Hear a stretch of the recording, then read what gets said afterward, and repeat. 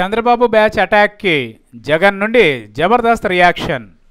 YCP అధినేత జగన్ చేస్తున్న పాదయాత్రలో ప్రజల కష్టాలన్నింటినీ చాలా దగ్గర నుంచి చూస్తున్నాను. రైతులు, రైతు కూలీలు, మహిళలు, వృద్ధులు, విద్యార్థులు, నిరుద్యోగులు, కార్మికులు, అవుట్సోర్సింగ్ ఉద్యోగులు, వివిధ వృత్తిదారులకు ఎదురవుతున్న సమస్యలు, వాళ్ళ కన్నీటి గాథలు. చంద్రబాబు నరక పాలన గురించి చెబుతున్నారు ప్రజలు. దీంతో జగన్ వస్తే తమ కష్టాలు పోతాయని వారు నమ్ముతున్నారని, వారి నమ్మకమే నన్ను నడిపిస్తోందని, అందుకే ఎలాంటి ఆటంకాలు ఎదురైనా కాళ్లకు బొబ్బలు కట్టినా తన పాదయాత్రను ఆపడం లేదు జగన్.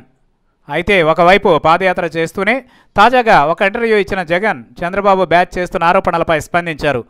ఏపీలో వచ్చే ఎన్నికల నాటికి వైసీపీలో మీరు ఒక్కరే మిగులుతారని, ఇంకా ఎవరెవరో వెళ్ళిపోతారని, ఎమ్మెల్యేలంతా వెళ్ళిపోతారని టీడీపీ వాళ్ళు అంటున్నారు కదా, దీనిపై మీ అభిప్రాయం ఏంటని అడగగా, ఎవరో ఒక లీడరో ఒక ఎమ్మెల్యేనో వెళ్ళిపోతే పార్టీ ఉండదన్న తప్పుడు అభిప్రాయంతో చంద్రబాబు అండ్ బ్యాచ్ ఉన్నారు.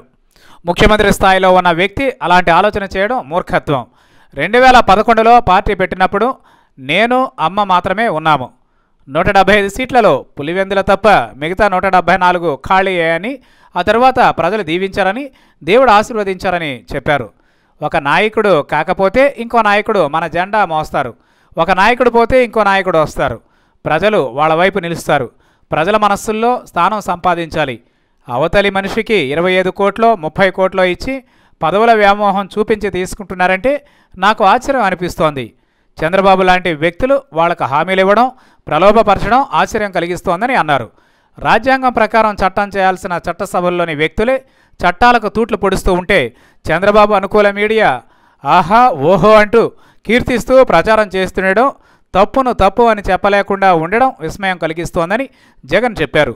దీంతో చంద్రబాబు బ్యాచ్ చేస్తున్న అటాక్కి జగన్ చాలా సింపుల్గా అసలు విషయం తేల్చి చెప్పారని రాజకీయ వర్గాల్లో చర్చించుకుంటున్నారు.